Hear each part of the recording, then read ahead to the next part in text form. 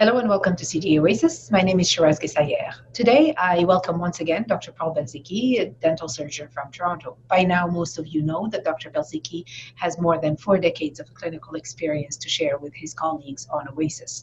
He is here today to share yet again another presentation about a perio restorative technique. Dr. Belzicki, it's always a pleasure to have you with us. So can you tell our audience what the presentation is about and why did you think that this information is important to share? Well, the title of this presentation is the Perio Restorative Interface. Now, a good, healthy periodontium around healthy teeth is important, whether we're doing restorative or not.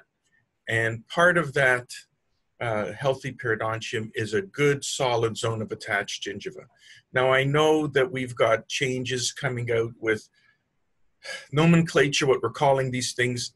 I don't want anybody to take me to task on this. I'm 65, I'm still going to use all the old terminology I'm comfortable with, and I hope I don't offend anybody. But a good zone, a nice thick zone of attached gingiva is important to guard against recession, toothbrush abrasion, and things of that sort. And it's even more important when we're doing crown, bridge work, or even restorations that approach the soft tissue, because that's injury. Surgery is nothing more than controlled trauma. And if we're presenting some trauma, we'd like tissue that can cope and handle that. So that's what this presentation's about. Most of the presentations I've done before regarding perio have been subtractive, where we needed to take away bone or apically reposition flaps, but this is an additive phase of periodontal surgery. So why I think this is important to present at this time is because I see via email, I'm always inundated now with promoters or with promotions, self-appointed gurus and the like, of techniques for developing and dealing with soft tissue defects. And it usually involves allograft material. Now, the people that I trust, the periodontists I trust and respect, have always said, look, there's nothing better than autogenous connective tissue grafting. Because you're taking the patient's own tissue, usually harvested from the palate, and you're putting it in a recipient site, and there's a communication. The DNA is the same. And it's live tissue, and there's communication between the donor and the recipient site, and this thing matures. It starts itself, and it matures as self, and you get wonderful keratinized epithelium. And that's why it is the gold standard. So I just thought it would be an opportune moment to present this at this time. All right, I'm eager to know more, so shall we go and see the presentation? Yes, we shall. Let's go. Hello, and welcome back, everybody, after the Christmas holidays. And wishing you all a prosperous new year, happy and healthy. Today's presentation is titled the Perio Restorative Interface, and we'll be focusing on connective tissue grafting. I know that in the past, when I've spoken about periodontal surgery, it was more had to do with the subtractive aspect of surgery, such as removing a root or removing bone for crown lengthening and apically repositioning flaps and things of that sort. But today we'll be focused on the additive aspect of periodontal surgery, and that's connective tissue grafting. So for those of you new to the series, let me tell you I'm a restorative dentist, and I'm proud to say I still fix teeth. That doesn't mean I only repair and replace broken or decayed tooth structure. I attempt to integrate endo, perio, ortho, and restorative dentistry to deliver expertly crafted restorations on teeth and implants in some cases that are surrounded by a healthy periodontium. We need healthy gums around our teeth and implants because studies will tell us that this will result in long-lasting restorations. And of course, I'm always doing it old school. That doesn't mean I'm stuck in the past. It just means I prefer, after 40 years, to employ methods and materials that have a history of predictable success under peer review analysis. I don't jump on any bandwagon. If something has proved itself successful in the past, I'm inclined to use it and keep on using it. I don't need new and improved when I know that essentially old will work as well. So let's review a healthy periodontium. And a vital component is an adequate zone of attached keratinized epithelium. And around these two crowns on the 35 and the 36, they're outlined or highlighted is the zone of attached keratinized epithelium. And we would love it to be 3 millimeters or more. We would like it thick, robust, and resilient. Because we know that this sort of tissue is resistant to recession over the long term, toothbrushing and things of that sort. And it's important to have this complex in place where crowns or bridges or implants are to be placed. So in this case where we're doing the crowns on the 35 and the 36, we have to subject those teeth to trauma. We've got to trim those down as expertly as we can, define our margins, and then we've got a pack retraction cord. And I use a 2-cord technique. I'll put 1 cord in initially, and then just before taking the impression, I'll put a 2nd cord in, then remove that 2nd cord and syringe around my impression material. Now, it doesn't matter whether you're doing this digitally, you still have to get on those margins so you can pick that up if your preferred technique is digital. I'm still using VPS in a custom tray because I want to pick up every detail of that margin. I have to send that information to my laboratory so that they can make their study models and then make me beautiful crowns that have tightly, well-adapted margins that I can place these crowns in place and know that nothing will leak and it will stand up to the test of time. So doing it old school, using connective tissue grafting, I'll be using autogenous tissue, and that's harvested from the palate. And every time I talk to my periodontal colleagues and I ask them, look, I hear that alloderm is good. What about some of these other donor materials from another entity other than the person is to be used? And they say, look, Paul, if you're getting good results doing it the way you're doing it with autogenous tissue, just keep doing it because that is the gold standard. So it's not just my opinion, it's the opinion of periodontists that I trust. And here is the armamentarium that I will be using, and it's quite simple. I've got some tissue pliers, a periosteal elevator, a needle driver, some scissors, 3 scalpels, 3 different types of scalpels, and of course local. And sometimes I will employ some tetracycline.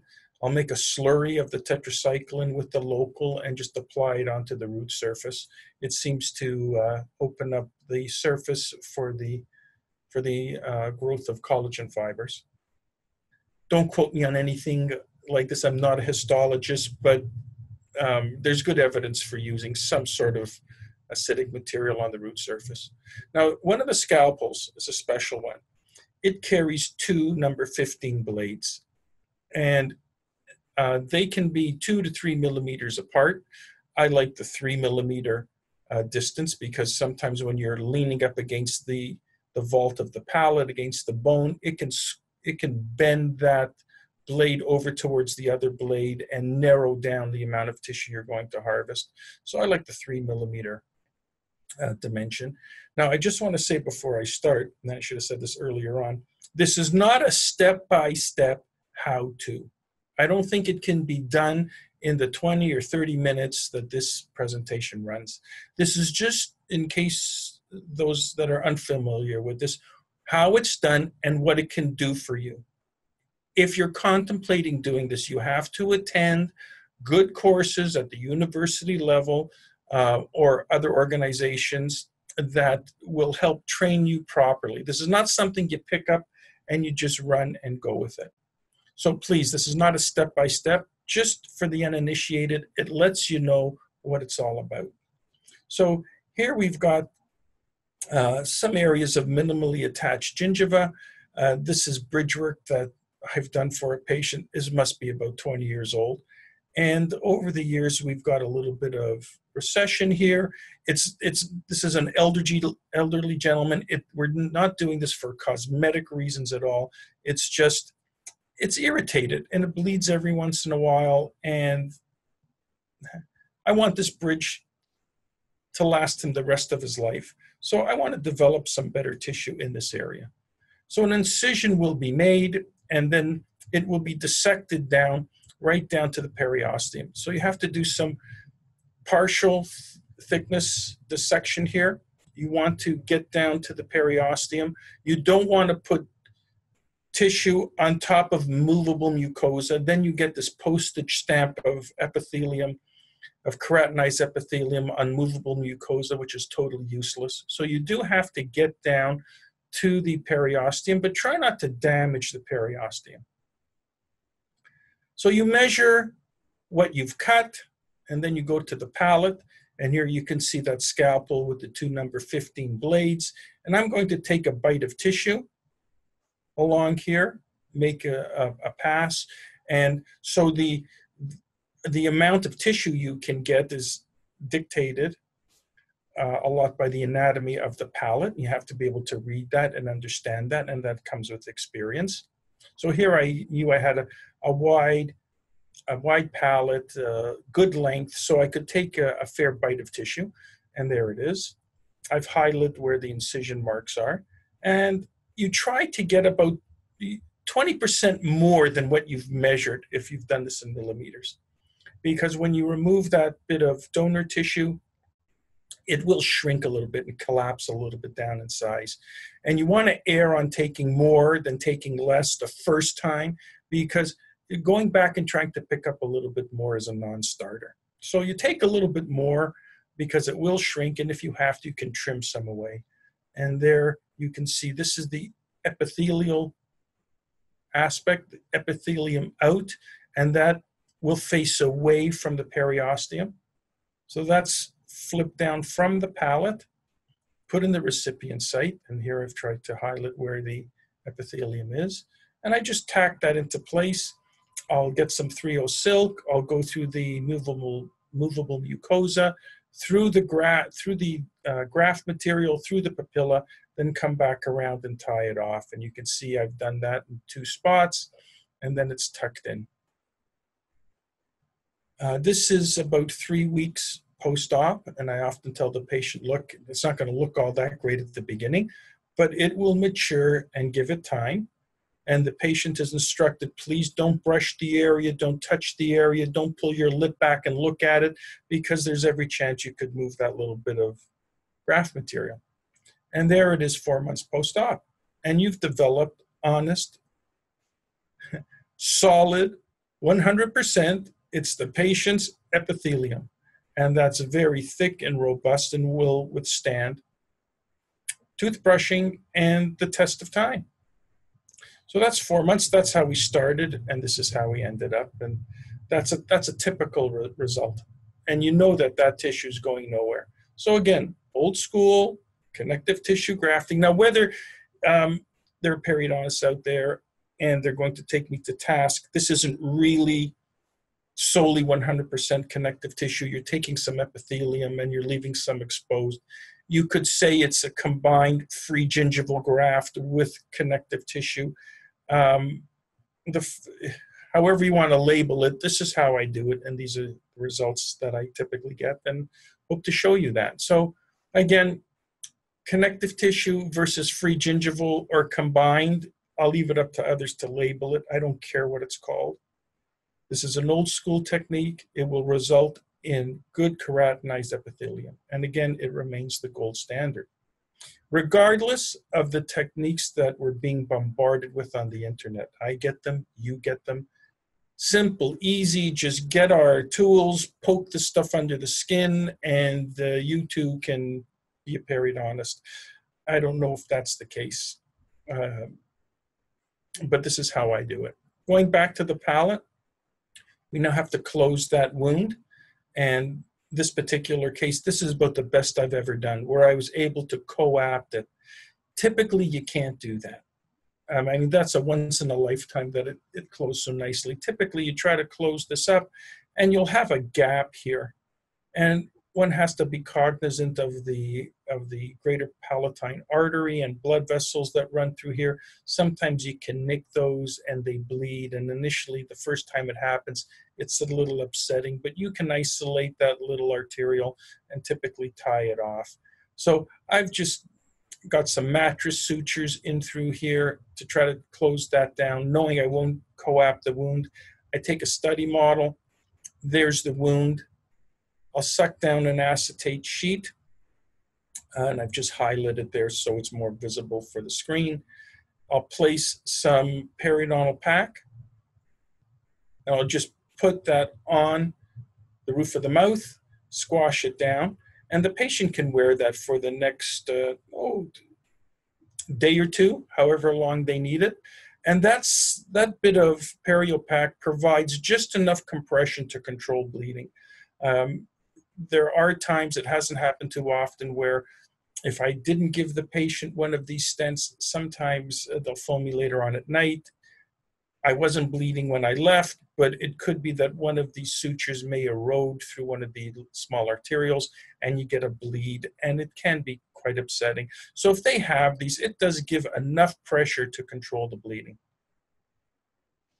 So here's another case, and again, an inadequate zone of attached gingiva. You can see there's the demarcation zone. Here it's thin, friable. You can see the blood vessels coming through. This is very delicate. In the past, people have placed composite resin in these areas as the tissue was starting to recede. Perhaps there were areas of decay or the patient felt sensitivities. But ongoing recession, the margin is now apical to some of these restorations. So crowns are being planned for the two bicuspids in the molar. There's also large restorations in the occlusal aspect. So we're placing crowns here. So I know trying to deliver good crowns, to try to carve good crown preparations with this delicate tissue in place, you try to put retraction cord here and you'll tear the tissue. So I know I've got to do connective tissue grafting here first, because I need to develop a stable zone of attached gingiva to cope with any surgical trauma that's a consequence of crown preparation. So I'll just run through this quickly again. There you can see it. I like to incise as I've outlined. I try to leave the papilla as much as possible. The higher up I can place my graft, the more root coverage I can get. But I'm not hung up on how much root coverage I can get. What I want to do is develop a complex of tissue here that will be resistant to my crown preparation. So incision is made, partial dissection, and here you can see the bone, but there is periosteum on that bone.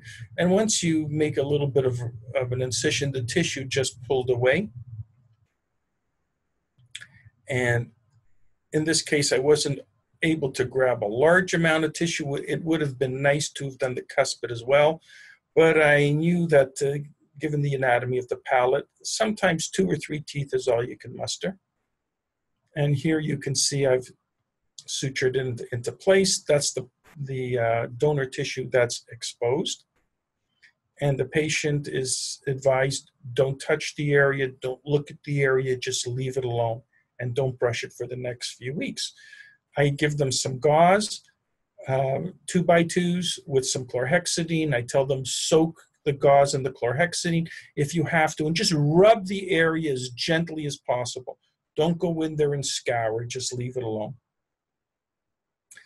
And they're advised that when you come back, it'll be red, it'll be ugly, and typically the uglier it looks, the better it'll heal. Now that's about, a month or so, or 2 months, sorry. I missed that. So it's about 2 months, and you can see it's adapted quite nicely.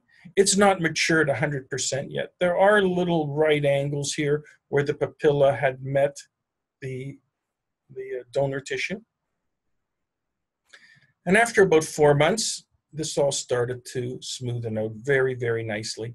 And this tissue does have the tendency to creep coronally, which is really, really sweet.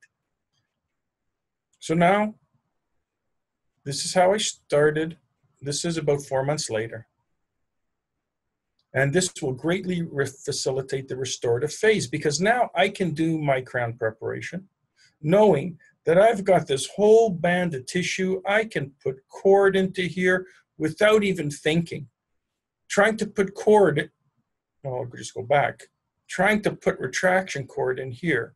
Before I start, I'm already sweating. But in this case, it's a no-brainer.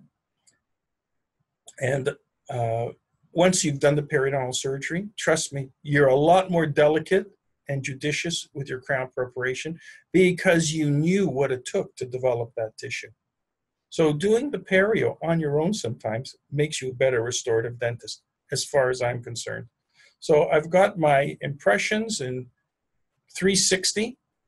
Every detail, there's not a void, there's not an air bubble anywhere, because I have to deliver restorations that will maintain and respect the periodontal face of this case. And there are the 3 finished crowns. In this case, they were zirconia. Typically, I like porcelain fused to metal, but young female, very concerned about aesthetics, so we went with zirconia. Not my first choice, but it'll last. Now, that same patient, this is that same patient.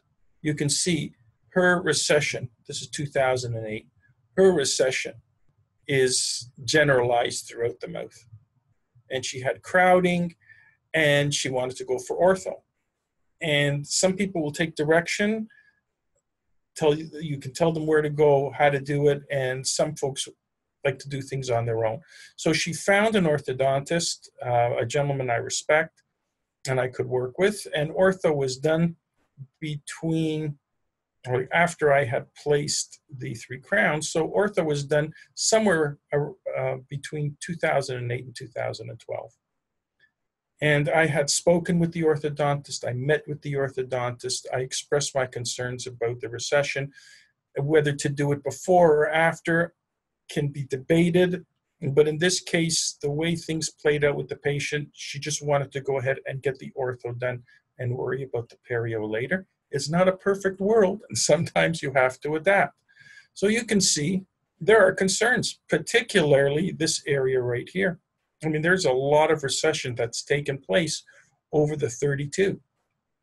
It's very friable, bleeds easily. You just look at it, and it'll bleed. So surgery was done, and you can see the difference between post-op and pre-op, this tooth and this tooth. So I've gained some height. Again, if I can gain more height, I will, but that's not my overriding concern. I need to have this last for the patient's lifetime. So you can see there the difference before and after. And once the left area was done, it was time to go ahead and do the right side. And you can see the dramatic increase in width of the attached gingiva. So again, the incision, tried to leave the papilla. This will serve as the source of blood vessels coming up through this tissue and hopefully up from the periosteum. I could get a good bite of tissue and sutured into place. Again, pick up the mucosa through the graft, through the papilla, looped around and tied off. Now, I couldn't do it that well here. She had a frenum that I trimmed away, and trying to get this tissue to adapt to this area, it kept pulling, and I just thought I would just tie it off like this and leave it.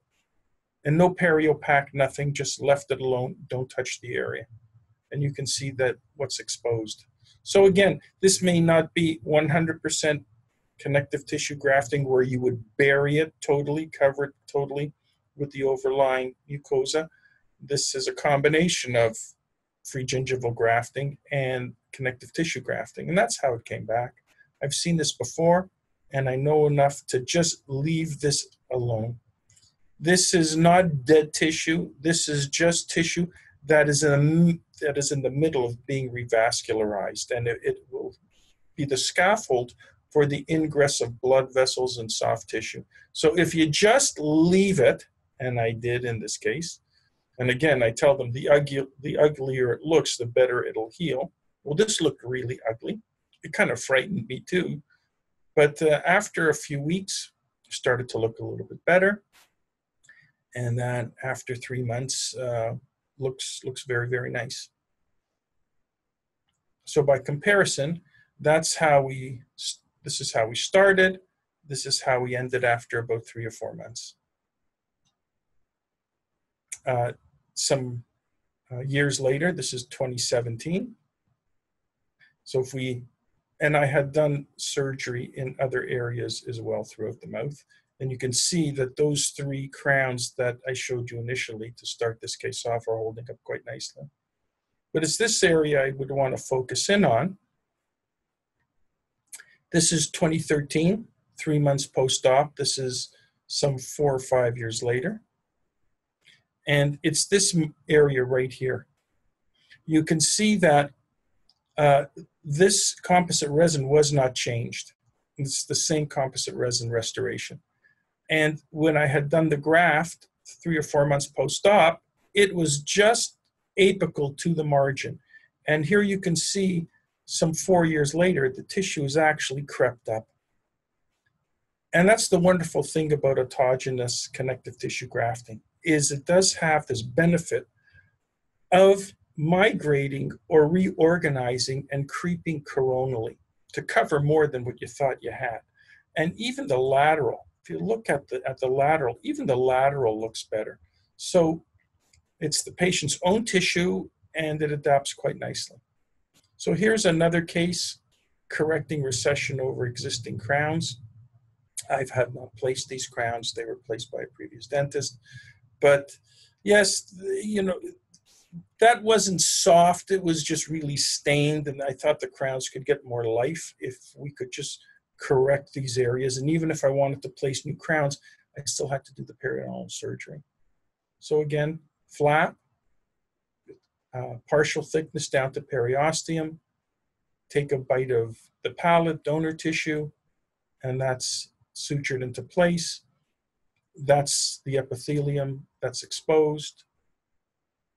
A week or 2 later, again, it comes back ugly, but it usually heals and granulates in quite nicely over time. So that it was a correction of recession over existing crowns, some 3 years apart. A small isolated case, some recession here. It could be a tooth positional problem where, of course, this root cuspid is proud, could be outside of the bony alveolus. Grafting was done here as well. Same concept, epithelium through the graft, through the papilla, and back around. And that's 2 years post-op. And you can bang on that as hard as you want. It goes nowhere. It doesn't probe. It's as solid as a rock. And that's quite an improvement.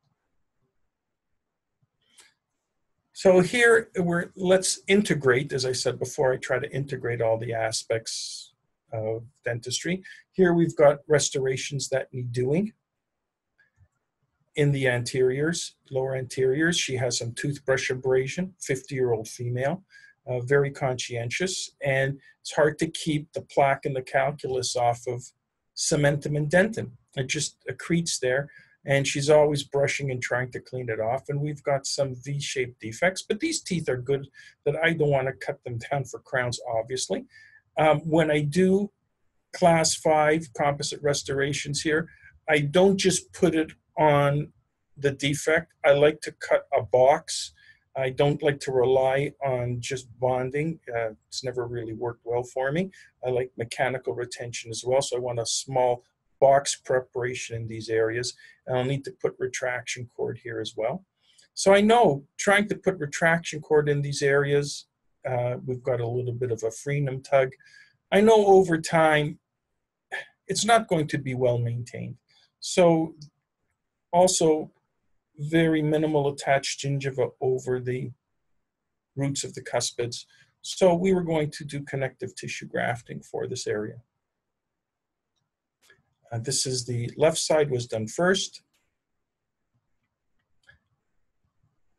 in place, and here you can see the left side compared to the right side, and this is what I meant by calculus always getting on these surfaces, and they were just hard to clean for her and for us. So now we repeated the process on the right side. There's the graft, sutured into place. That was the part that was exposed. Here it is a few months later. It still needed some remodeling to take place, and it will take months and months and months to reach a stable maturation point. And when it did, I came along, put my retraction cord in, and carried out 4 little class 5 composite resins on these teeth. And a few years later, it's quite stable. Again, you can lean, you can bounce on this with perio probes, nothing happens. I could go in, if it was an aesthetic compromise, and shave this little bit of ridge away. Didn't bother her, and it didn't bother me. Covers her lip. It's covered by her lip, so aesthetics aren't a problem. So I know that this is maintainable over the course of her lifetime. So the restorations were placed after healing.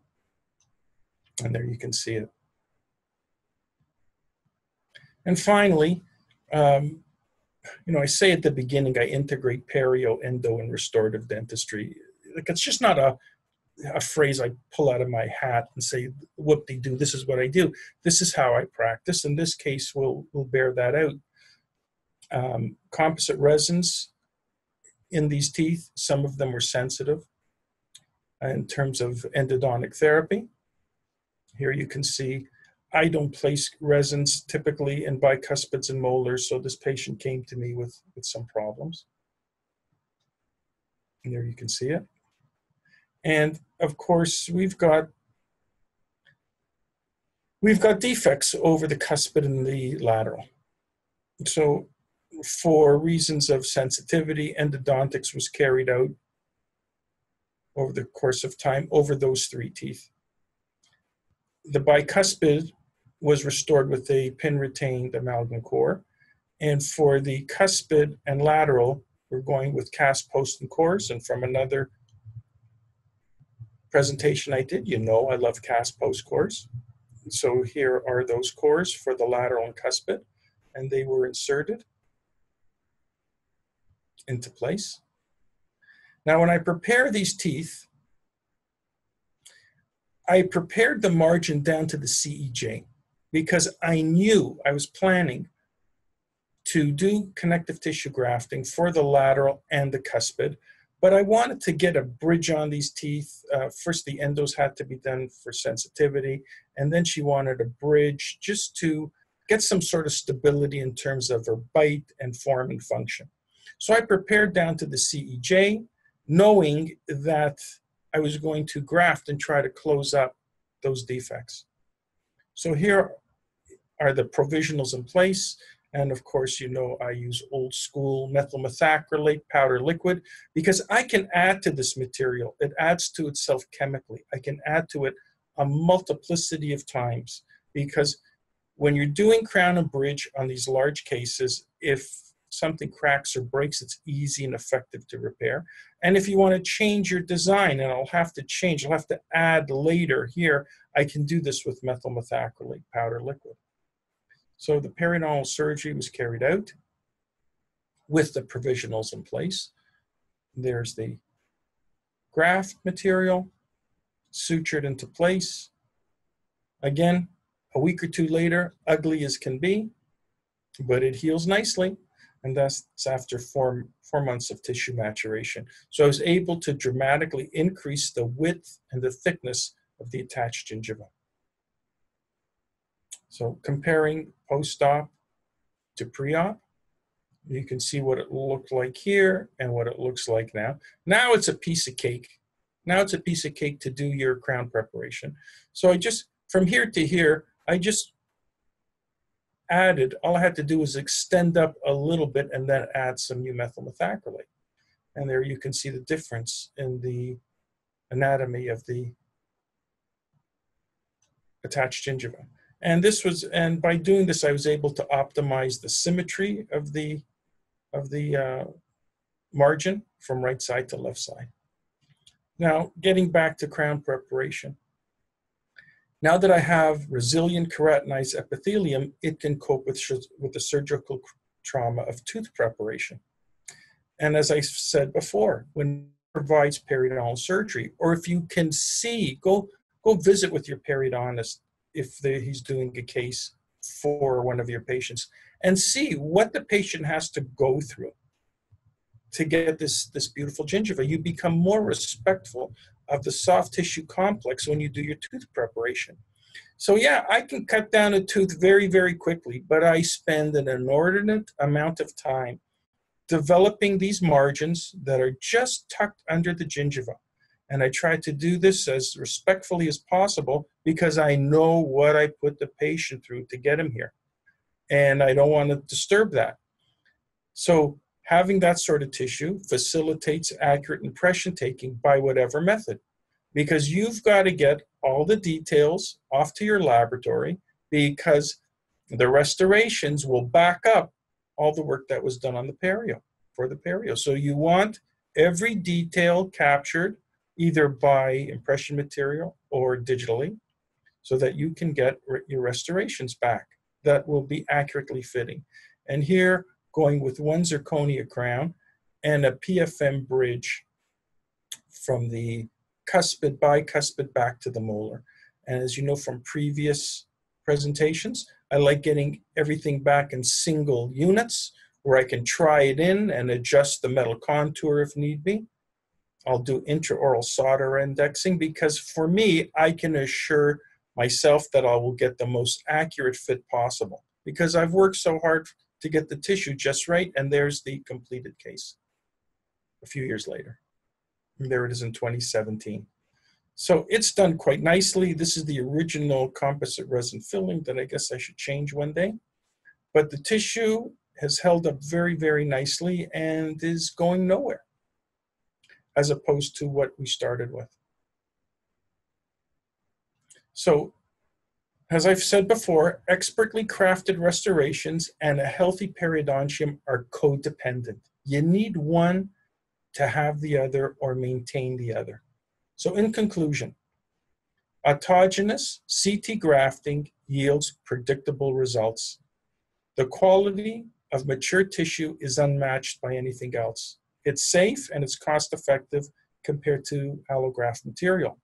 Yes, delicate surgical skills are required, but so is everything else we do in dentistry. There is the drawback of 2 surgical sites, yes, I agree, and sometimes you're limited by the amount of tissue that can be harvested at any one time. But the final result is worth the effort, is well worth the effort. The ability to integrate all the various phases of dentistry is indispensable in planning and executing treatment that is comprehensive in scope. You need to envision all the steps required to achieve an optimal outcome, even though you're not the person doing each step. If you're not executing each one, you at least have to know what's possible and how it's done. So you can collaborate with specialists that are willing to develop and share a vision of what the optimal outcome is. I know what I want before I start. I know how it's going to look before I start. I have to do that. And that just comes with experience.